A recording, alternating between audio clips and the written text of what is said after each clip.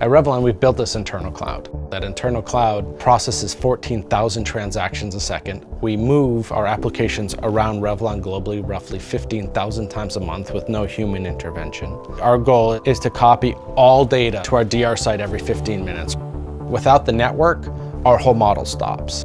Our data center core is now Juniper. Our SSL VPN, our security, we're literally wrapping applications with the Juniper software. So we were able to literally flatten our entire network. A year ago, May, we had a factory in Venezuela burn.